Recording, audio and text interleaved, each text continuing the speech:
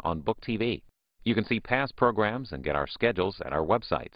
And you can join in the conversation on social media sites.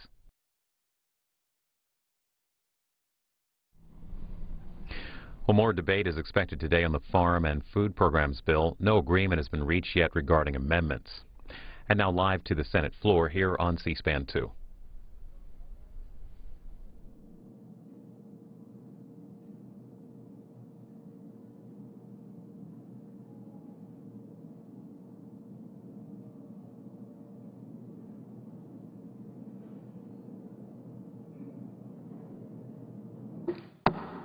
The Senate will come to order. The chaplain, Dr. Barry Black, will lead the Senate in prayer.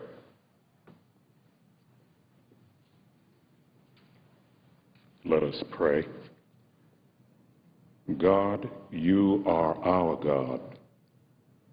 Eagerly we seek you, longing to see your strength and glory.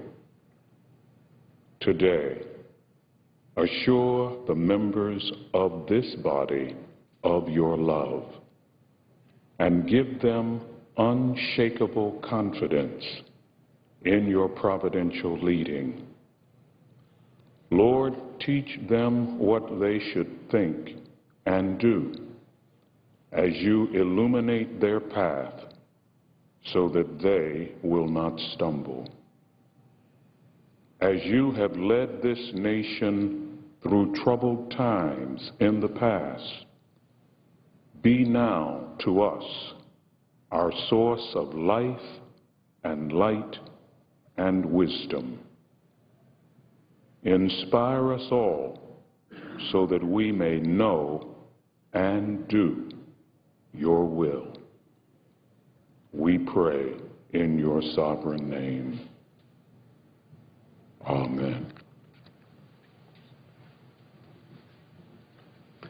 Please join me in the Pledge of Allegiance to our flag.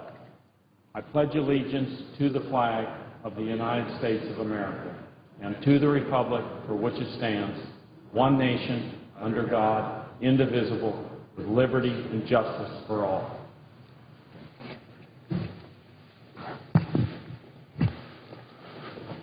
The clerk will read a communication to the Senate. Washington, D.C., June 14, 2012. To the Senate, under the provisions of Rule 1, Paragraph 3 of the Standing Rules of the Senate, I hereby appoint the Honorable Tom Udall, a senator from the state of New Mexico, to perform the duties of the chair. Signed, Daniel K. Inouye, President pro tempore. Mr. President. The Majority Leader. I now move to proceed to calendar number 250, S. 1940. The clerk will report. Motion to proceed to calendar number 250, S. 1940, a bill to amend the National Flood Insurance Act of 1968 and so forth, and for other purposes. Mr. President, following my remarks and those of Senator McConnell, if any, the next hour will be divided and controlled between the two leaders. They'll be equally divided. The majority will control the first half, the Republicans the final half. We're still working to try to finish an agreement on the farm bill so we can move forward. It's really disappointing we don't already have something, but hope is still here, and I hope we can get that done. A really important piece of legislation, but a few senators are holding this up, and that's too bad. I have agreed that we can have some amendments, and I had a nice colloquy on the floor yesterday with Senator Coburn, who's concerned about this bill and legislation generally. He indicated he thought it was a good idea to have a number of amendments and just start voting on them. So I hope we can get there. We can't do all 250 amendments that are out there, but we can do a lot of them. And let's see where we are. I hope we can get it done. On the flood insurance bill, we have to get to that, Mr. President. The flood insurance expires at the end of this month. So we'll continue to work on agreement with the farm bill. I also hope to reconsider the failed cloture vote on the nomination of Maria Carmen Aponte to be ambassador to the Republic of El Salvador. We're going to do that as soon as possible. So votes are possible throughout today's session, as we are notified when they're scheduled. Would the chair announce the business of the day? Under the previous order, the leadership time is reserved. Under the previous order, the following hour will be equally divided and controlled between the two leaders or their designees with the majority controlling the first half and the Republicans controlling the final half.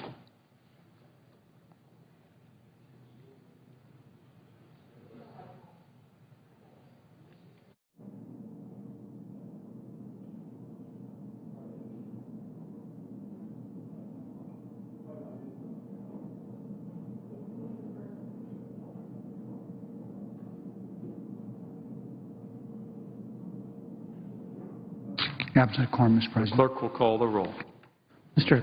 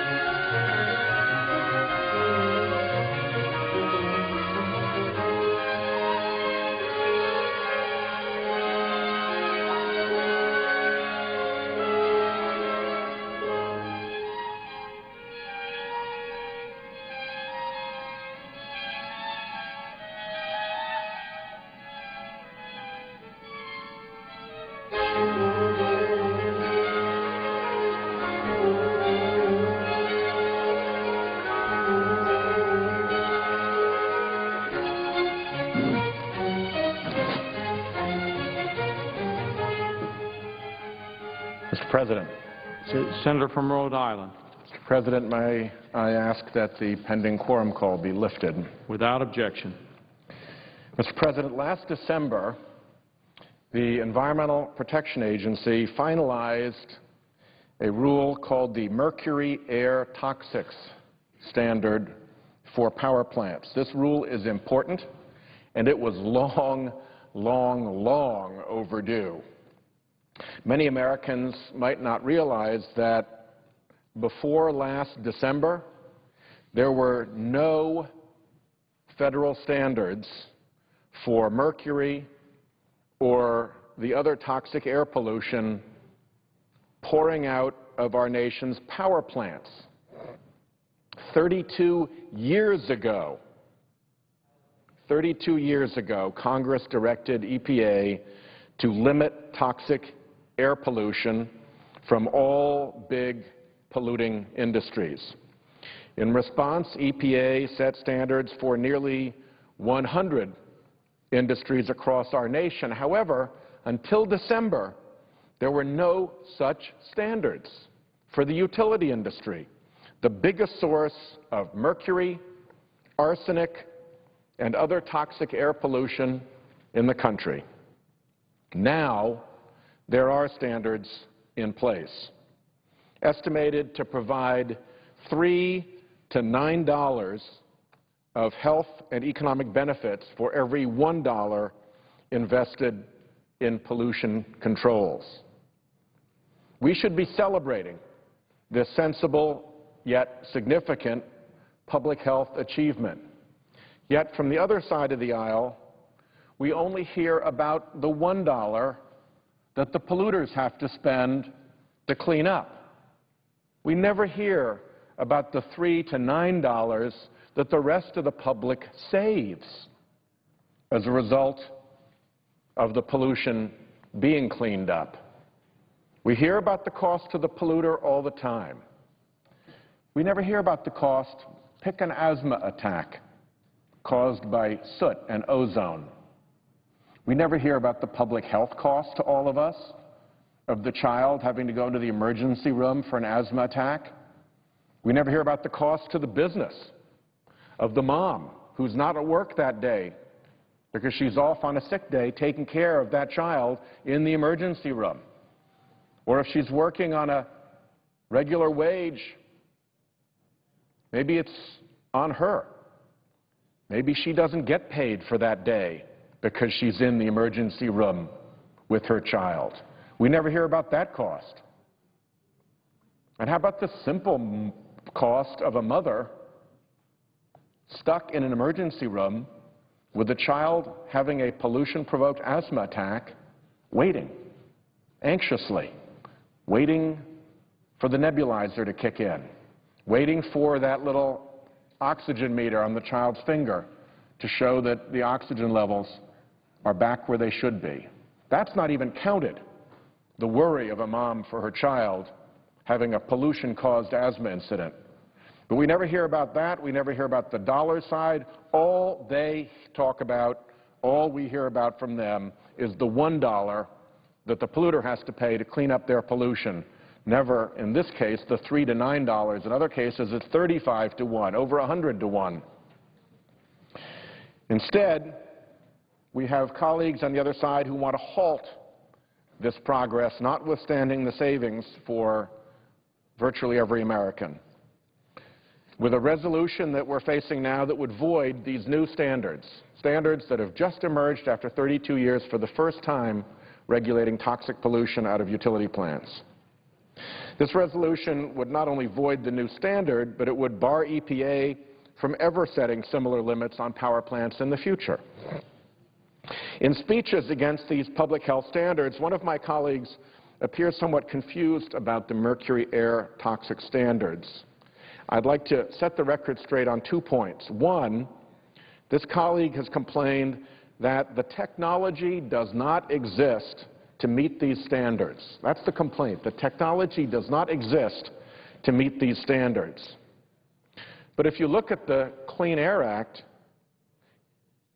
it directs the EPA, as EPA did, to set these standards based upon the performance of the top 12% in the industry, the actual performance of the top 12% in the industry. In other words, at least 1 out of every 8 power plant units must already be meeting each of the standards that is set. This isn't a case in which the technology does not exist. This is a situation in which 1 out of every 8 plants is already meeting it. The technology assuredly exists, demonstrably exists. What EPA is doing is leveling the field so that utilities don't get competitive advantage by running dirtier power plants than their fellow utilities. This colleague has also complained that the rule establishes standards for toxic air pollution other than mercury. Well, limiting all toxic air pollution at once is more efficient for the utilities than tackling each pollutant separately. Frankly, if we were going at mercury once and then later arsenic, and over the utilities had to go back and recalibrate, we'd be hearing complaints that that was the wrong way to do it. So if you do it all at once, they complain. If you do it separately, they would complain. The bottom line is, anytime polluters are asked to clean up their act, some people are going to complain. The Section 112D of the Clean Air Act, Congress told EPA that they shall establish emission standards for each category of major sources of the toxic air pollutants listed in Section 112C. Congress provided a list of 180 pollutants, which EPA used as the basis for the power plant standards. You can't fault EPA for that. Moreover, the staggering health benefits of this rule, 4,700 fewer anticipated heart attacks, 130,000 fewer cases of children asthma symptoms, 5,700 fewer emergency room visits each year flow from limiting all toxic air pollution from power plants, not eliminating, limiting all toxic air pollution from power plants rather than just mercury. In pointing out that EPA correctly sought to limit all toxic air pollution from power plants, I do not want to gloss over the importance of setting those federal mercury standards. As I indicated earlier, power plants are the largest source of airborne mercury pollution in the United States.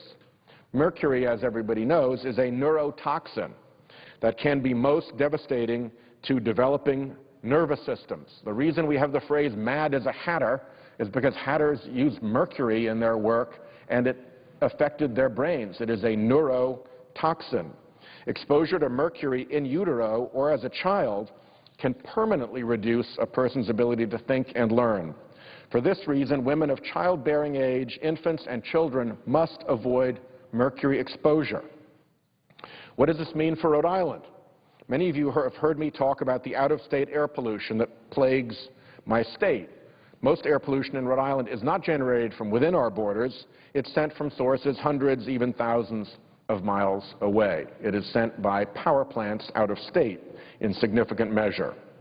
On a clear summer day in Rhode Island, we'll be commuting into work. We'll hear on the drive time radio, today is a bad air day in Rhode Island. Infants, seniors, and people with respiratory difficulties should stay indoors today. Otherwise, a beautiful day, a summer day, when kids should be out playing. But if they have asthma, if they have a respiratory ailment, no.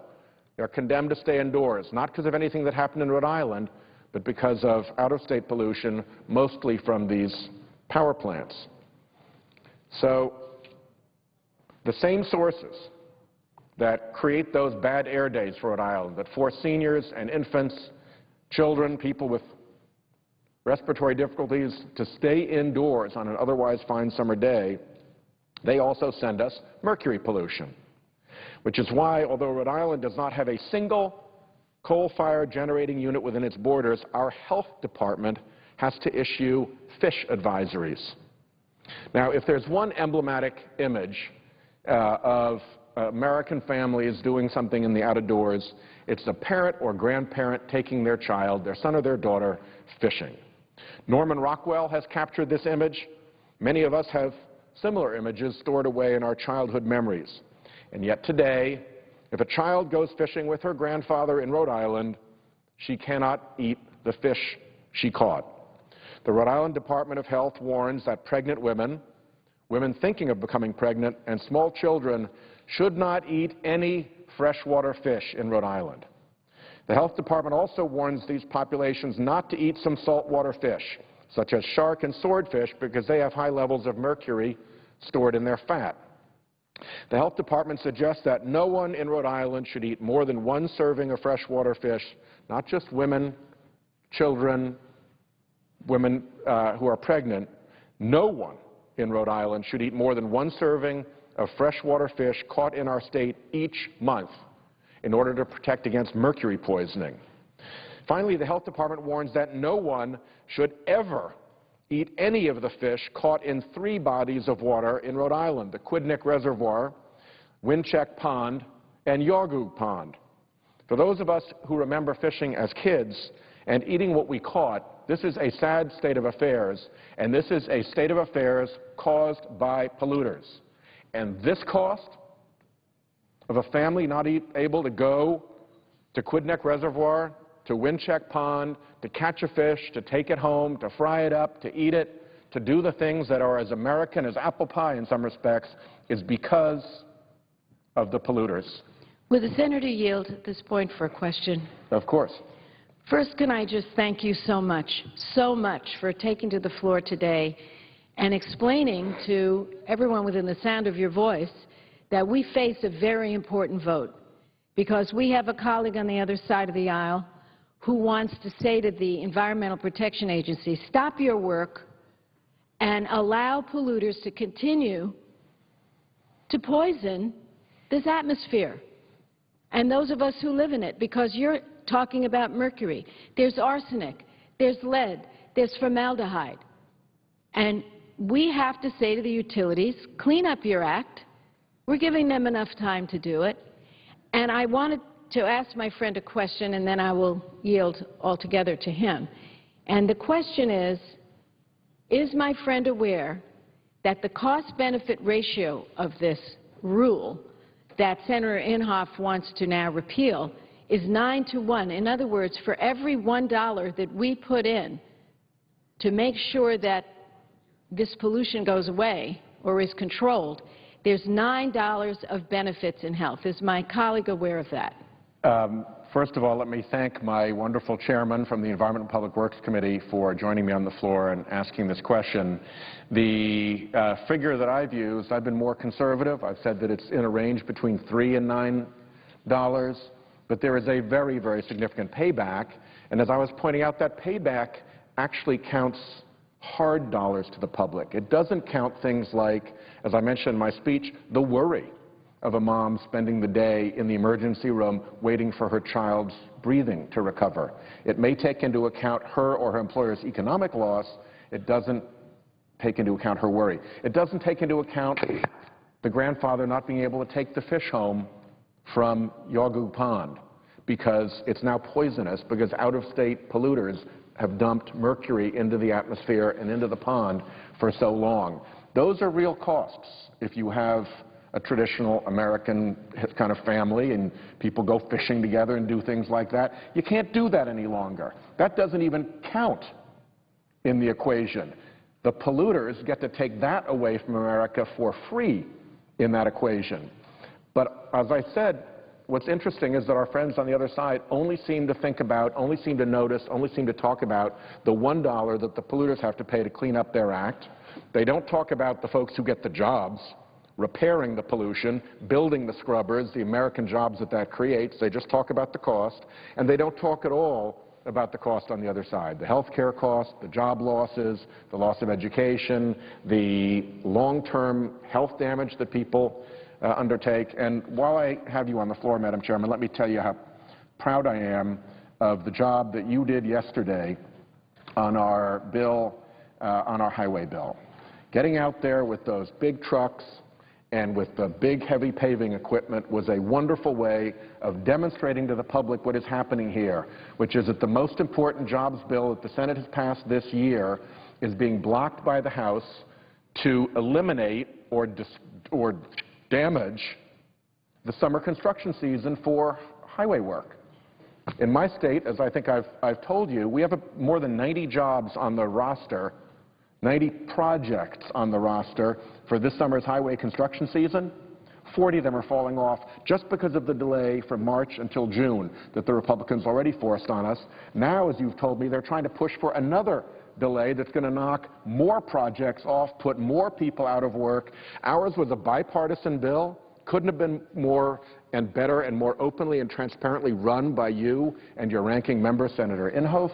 It is 2.9 million jobs at stake. Everybody gets that our roads and highways need repair, and yet the Republicans, a group of Republicans in the House of Representatives, will not agree to go forward on this, and time is running out on this summer's construction season. They get the benefit of knocking down jobs in the run-up to the election, which I think is a really disgraceful way to go about the nation's business, but we can't move them.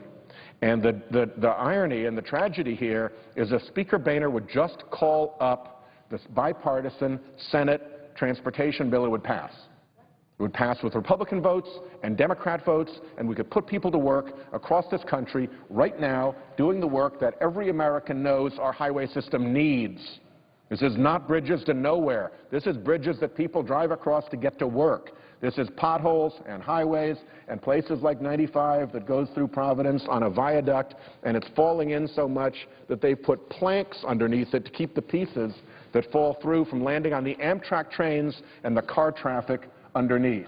We need this work. We need these jobs. It is so disingenuous and so cynical to stop this work just because there's an election coming, and what you did yesterday to press on that was really important, and I appreciate that. I see Senator Udall here, and I will yield the floor.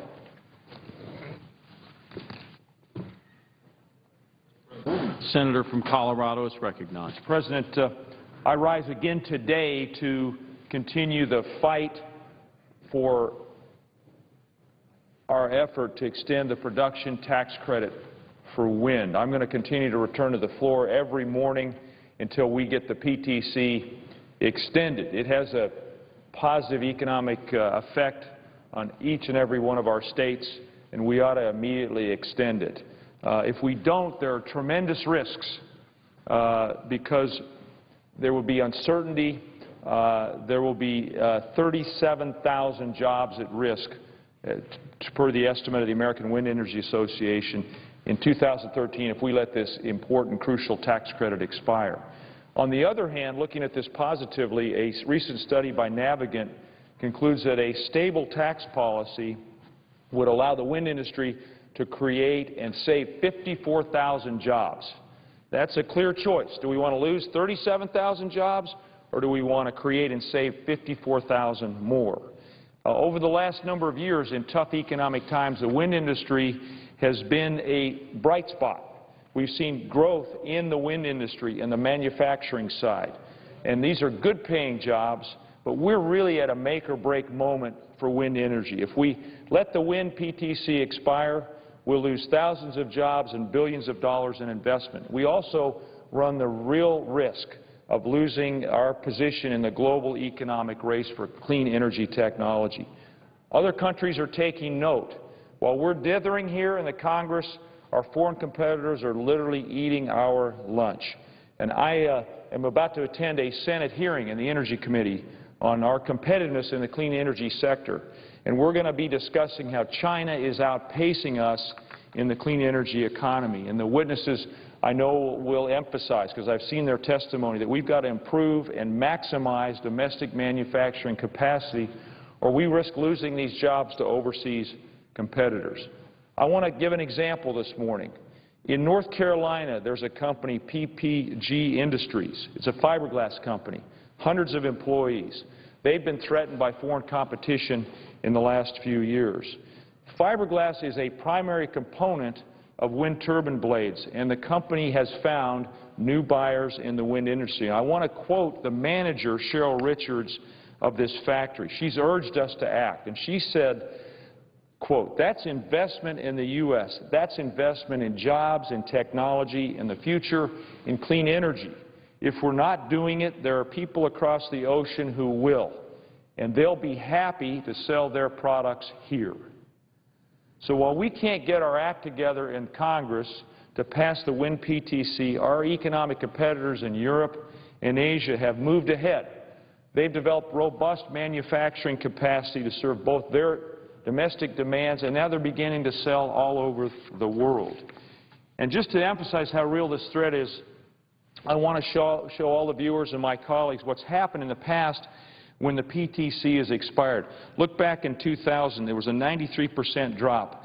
There was a 73% drop in 2001 to 2002. It just doesn't make sense. I hear this from Coloradans. I hear this from Americans. Wind project developers in the United States and American manufacturers are not receiving orders. And we could see another boom and bust cycle where you get a 73% or 93% drop in installations. Our economy doesn't need that, especially right now. So there's time for leadership here. It's time to show the American people that we can bridge partisan divides in the Congress, that we can act, and that we can take urgent action. Let's get the WIN-PTC reauthorized as soon as possible. It's within our power to stop sending jobs overseas, to prevent falling behind major economies like China, Germany, India, and to stop harming domestic industries and manufacturing. So, again, look at this chart. This tells the story. We have to stand up and do the right thing. Let's start by passing the WIN-PTC extension now. We could do it today. I'm going to continue coming back to the floor of the Senate, Mr. President, until we get the WIN-PTC extended. And as my time begins to expire, I wanted to take a moment of personal privilege and note that Tejal Shah, who's been working in my office as a fellow from the State Department, is leaving my office this week. She's returning to the State Department to continue doing her work there. I want to thank her for the phenomenal support she's given me, for the knowledge and skills she's brought to my office, and I wish her well in her efforts at the State Department. Mr. President, with that, I yield the floor, and I note the absence of a quorum. The clerk will call the roll. Mr. Akaka.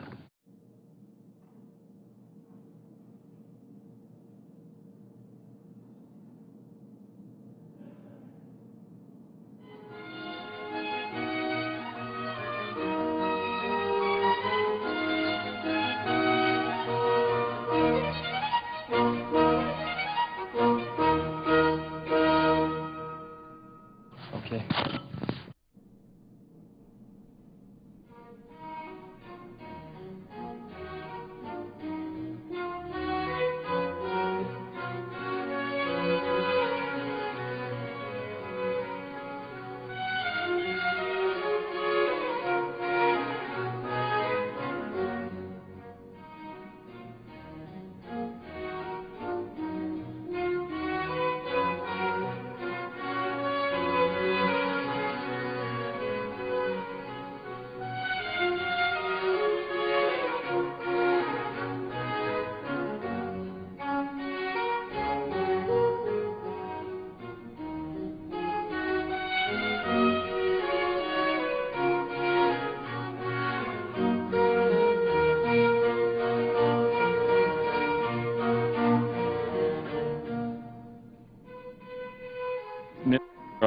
President, Senator from New Mexico. I would ask to vitiate the quorum call that's currently pending. Without objection.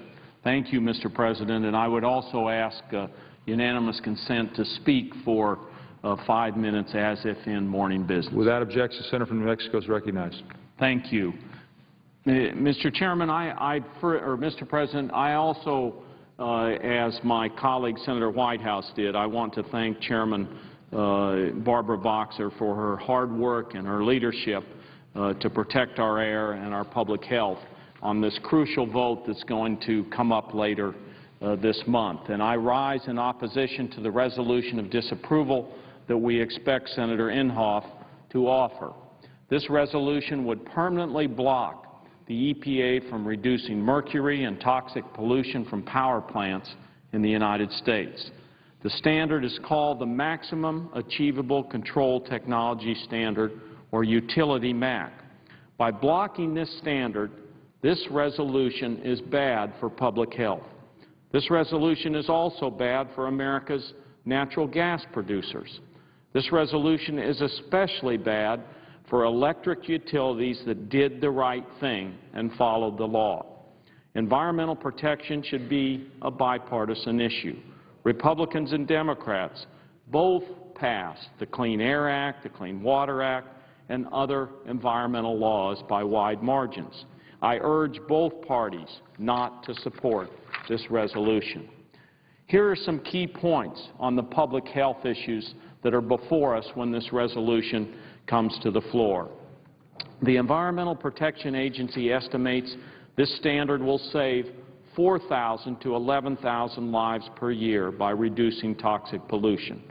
The EPA also estimates this standard will prevent nearly 5,000 heart attacks and 130,000 childhood asthma attacks. Mercury is a powerful neurotoxin. It is mostly a threat to pregnant women and young children. We took lead out of gasoline. We can also take mercury out of smokestacks. Like many Westerners, and I know the gentleman, the presiding officer, we both enjoy fly fishing. In too many areas in America, we have mercury advisories for fish from American lakes and rivers.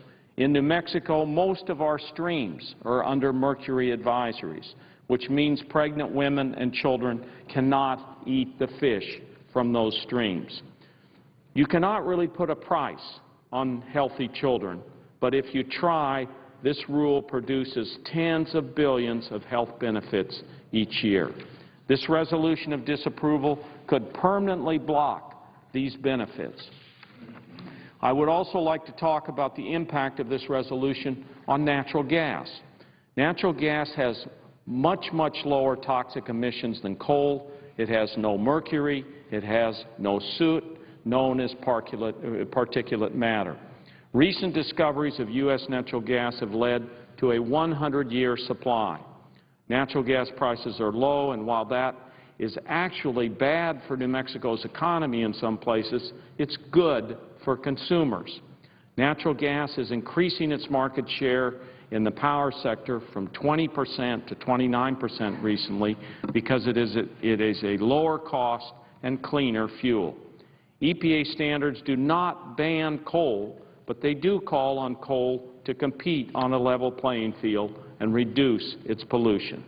If we pass this resolution, we will inject further uncertainty into the utility sector, which is balancing its portfolio to more equal shares of coal and gas as opposed to being overly reliant on coal. I support research into finding ways to clean up coal. If we put our minds to it, we may be able to take out the toxic pollutants. I see the gentleman from Arizona is on the floor. I first just want to thank him for allowing me a couple of minutes here to get my statement in. I would ask unanimous consent that my entire statement be put into the record. Without objection. And I would yield the floor and if the once again thank Senator McCain. Desires a few extra minutes, I'd be more than happy to yield. Well, thank you very much, Senator McCain, and I'll take one more minute here to just finish this off. And finally, I would like to note that this resolution is a bailout of companies who would rather spend money on lobbying than on pollution controls. The EPA standard does not harm responsible coal companies. It is achievable with current technology. It's my understanding that most or all of the coal plants in New Mexico have already have the technology to meet these standards. Public Service Company of New Mexico has invested in mercury controls to reduce pollution in our state. Many other utilities have as well across the nation. A variety of business groups support EPA's mercury standard, including the Clean Energy Group of Utilities, the American Sustainable Business Council, and the Main Street Alliance. These standards are required by the Clean Air Act If we block them, we will punish the law abiders and bail out the procrastinators. I urge my colleagues to oppose the resolution of disapproval. And once again, I thank Senator McCain from Arizona, and I yield the floor. Mr. President. Senator from Arizona. Mr. President, I note that the President residing in the chair was paying close attention to the senator from New Mexico. I think that's entirely appropriate for that to happen, and I'm sure that it is certainly has nothing to do with family allegiance. The Senate is considering the Farm Bill, which we do every 5 years. During this debate, Americans will hear speeches about spending reductions and cuts to farm subsidies, and I concede that there's some of that in this bill. Unfortunately, so far we've failed to have an open and fair amendment process that should be the case in the United States Senate. I have several amendments that I would like to have considered, and like my other colleagues, we've been prevented from doing so. I've been in this body for some years in consideration of previous farm bills, and I've always been able to have a couple of amendments considered and voted on. Unfortunately, that doesn't seem to be the case in this consideration of this farm bill. It's very regrettable. It's very unfortunate that we can't just start voting on amendments and then see where we are. Instead, we have the filling of the tree and other language that most Americans have no idea what we're talking about, but really does prevent this body from considering the amendments of members on both sides of the aisle. It's unfortunate. Also, the fact remains that the programs authorized under this farm bill consume a colossal sum of taxpayers' dollars. This bill is over 1,000 pages and estimated to cost $969 billion over 10 years. $969 billion over 10 years. That's about $1 billion per page. It's a 60% increase from the previous farm bill that was passed in 2008. And I believe it's necessary to assist low-income families with nutrition programs. We should keep our farmers out of the red when a natural disaster strikes. But I'm also mindful that taxpayers are saddled with a $1.5 trillion deficit and a ballooning $15 trillion national debt. The Farm Bill is ripe for spending cuts. Some have taken place, not nearly as are necessary. And as usual, a Farm Bill, being 1,000 pages long, is filled with special deals for special interests. I acknowledge the Senate bill generates $23 billion in savings, and that's a notable accomplishment. We've finally done away with Depression-era farm subsidies like direct payments and the counter-cyclical program, which encourages overproduction, thereby triggering more farm subsidies to compensate for depressed prices. Unfortunately, it seems that Congress' idea of a farm bill reform is to eliminate one subsidy program only to invent a new one to take its place. Cutting direct and countercyclical payments actually saved the taxpayers about $50 billion. Rather than plug the money into deficit reduction, the Farm Bill blows $35 billion of its own savings on several new subsidy programs. For example, we have a new Agricultural Risk Coverage Subsidy Program, or ARC, which works by locking in today's record-high crop prices and guaranteeing farmers up to an 89% return on their crop. ARC could cost taxpayers anywhere from $3 billion to $14 billion each year, depending on market conditions. We also create a new $3 billion cotton subsidy program called STAX that the Brazilian trade representatives have signaled will escalate their WTO anti-dumping complaint against the United States. I wonder how many of our taxpayers know that we already pay Brazil $150 million a year to keep our cotton programs. Why would we make things worse? This bill authorizes the creation of a new marginal loss subsidy program for catfish. This bill maintains the $95 billion federally backed crop insurance program, which also subsidizes crop insurance premiums. We then pile on a new $4 billion program called Supplemental Coverage Option, SCO, that subsidizes crop insurance deductibles. Subsidized insurance, subsidized premiums, and subsidized deductibles. I'm hard-pressed to think of any other industry that operates with less risk at the expense of the American taxpayer. This is all part of farm politics. In order to pass a farm bill, Congress must find a way to appease every special interest of every commodity association, from asparagus farmers to wheat growers. If you cut somebody's subsidy, you give them a grant. If you kill their grant, then you cover their insurance programs. Let's take a look at several other handouts that special interests have reaped into this year's farm bill, which may account for the size of the bill.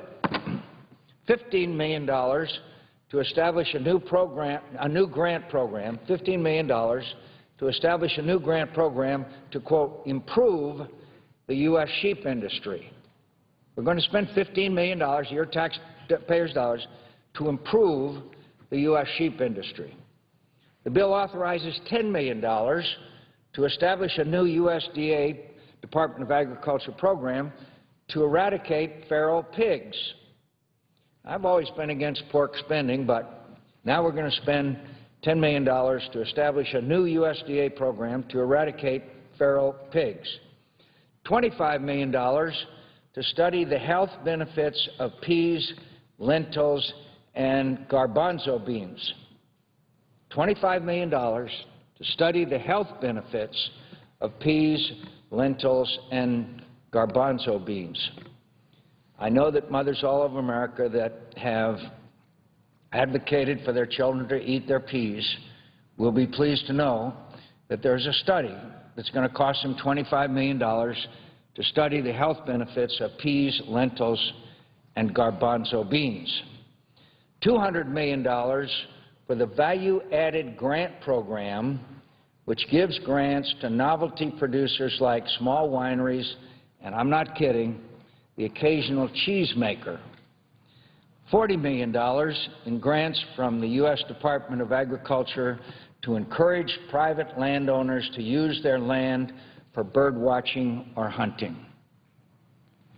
Now, we're looking at a $1.5 trillion deficit this year, and we're going to spend $40 million to encourage private landowners to use their land for bird watching or hunting.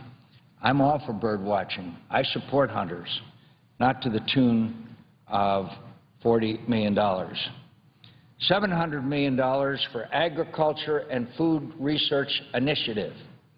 $700 million for Agriculture and Food Research Initiative, which funds a variety of research grants like testing pine tree growth in Florida or studying moth pheromones.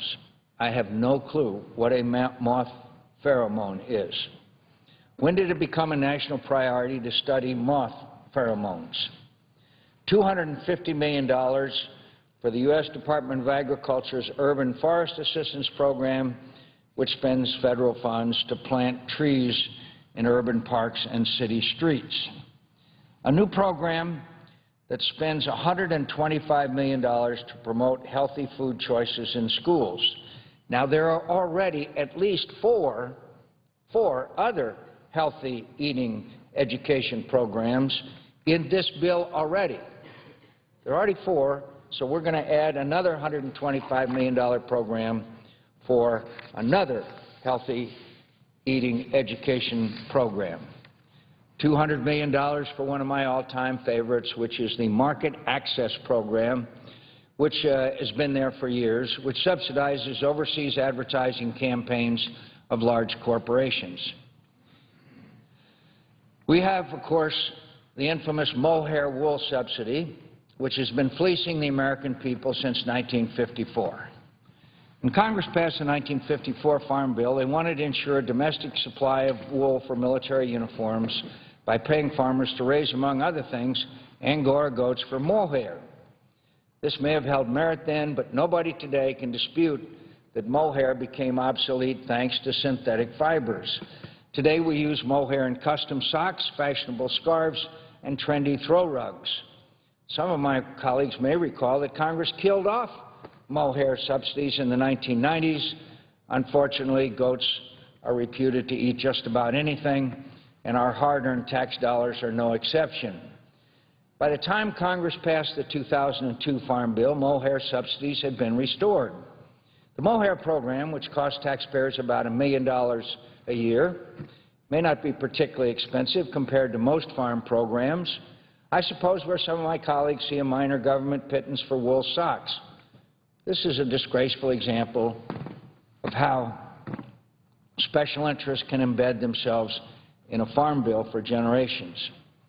As if field corn and ethanol subsidies weren't nefarious enough, this farm bill includes a new carve-out for popcorn subsidies. I'm not making it up, popcorn subsidies. This is a perfect example of farm bill politics. Thanks to a provision snuck into a 2003 appropriations bill, popcorn started receiving millions of dollars in direct payment subsidies. However, because the new farm bill eliminates direct payments, the popcorn industry is scrambling to be added to the newly created ARC program. Under this farm bill, popcorn will be subsidized to the tune of $91 million over 10 years, according to CBO. The cooking oil that movie theaters use to heat popcorn is already subsidized, as well as the butter they put on top. So popcorn is doing fine, is the truth of the matter.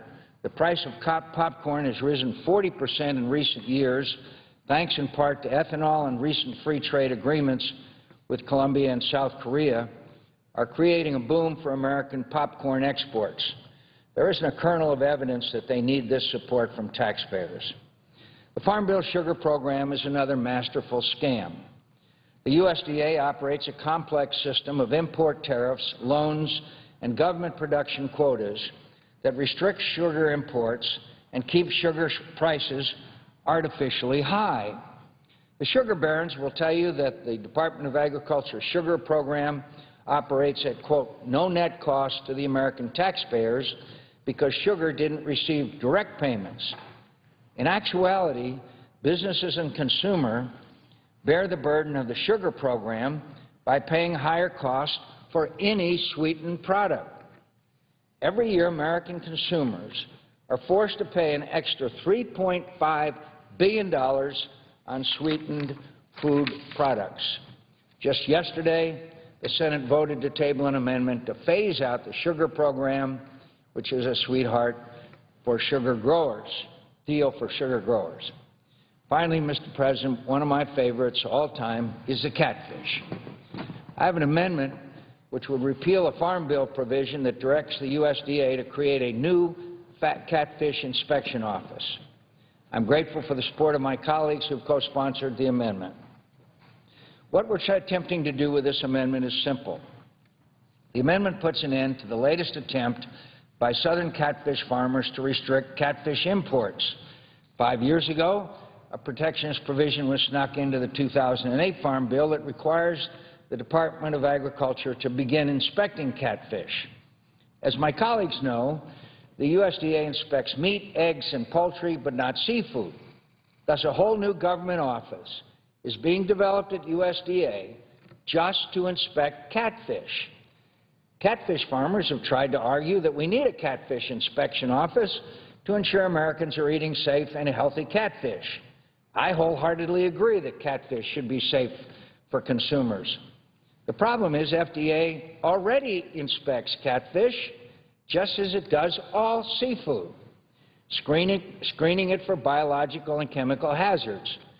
If there were legitimate food safety reasons for having USDA inspect catfish, we wouldn't be having this discussion. Don't take my word for it, just ask USDA.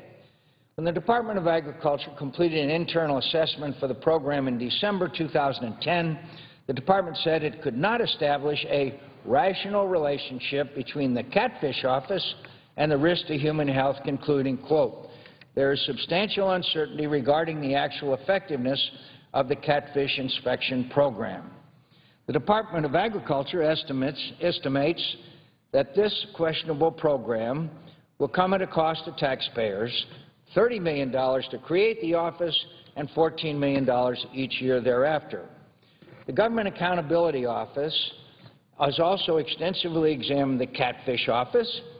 In February 2011, GAO released a report saying the catfish office is at high risk for fraud, waste, and abuse, and that it's duplicative of FDA's functions and would fragment our food safety system. Just last week, GAO issued a new report simply titled, quote, "Responsibility for inspecting catfish should not be assigned to the U.S. Department of Agriculture," and called upon Congress to repeal the catfish office. This isn't the first time consumers have been hoodwinked by southern catfish farmers. When the Senate considered the 2002 Farm Bill, they slipped in an obscure provision that made it illegal to label Vietnamese catfish as catfish in the United States. At that time, the State Department had recently reopened trade relations with Vietnam, and domestic catfish farmers in southern states found themselves competing against cheaper catfish imports. Domestic catfish farmers wanted to discourage American consumers from buying Vietnamese catfish by marketing under its Latin name, Pangasius, or Panga, even though it's virtually indistinguishable from U.S.-grown catfish. The labeling law was enacted. It ultimately backfired on catfish farmers because they remained popular with American consumers. It's a senseless law, and my colleagues may recall that I came to the floor to fight against it. I asked the question, when is a catfish not a catfish? Why would Congress pass a law that renames a species of catfish into something else? Why would we single out catfish and put it in the same category as USDA-inspected beef? Ironically, catfish farmers are lobbying USDA to relabel Vietnamese panga back to catfish to ensure Asian imports are subject to this new catfish office. So, the catfish office offers no legitimate food safety benefit. Its true goal is to erect trade barriers on Asian catfish imports to prop up the domestic catfish industry and make American consumers pay more. So, Mr. President, the Farm Bill before us has some laudable parts to it. There are some reductions in spending. But when we examine the bill, we find more and more of these kinds of special interest, unnecessary spending, and programs that either are protectionist in nature, programs that have been inserted sometimes in the past in the middle of the night, and we have just begun to examine a number of provisions in this bill which I did not discuss today. Mr. President, I wish that the small businessmen and women in my state had a bill for small business, a bill that would help them in the very difficult times that they are experiencing, in the terrible economic times which have caused them to not be in business anymore, and they and their families going through the most difficult times. So this bill obviously is one that is well-intentioned, but I also think in these harsh economic times it is far, far from the kind of legislation that we owe the American people. Mr. President, I yield the floor. I suggest the absence of a quorum. The clerk will call the roll. Mr. Akaka.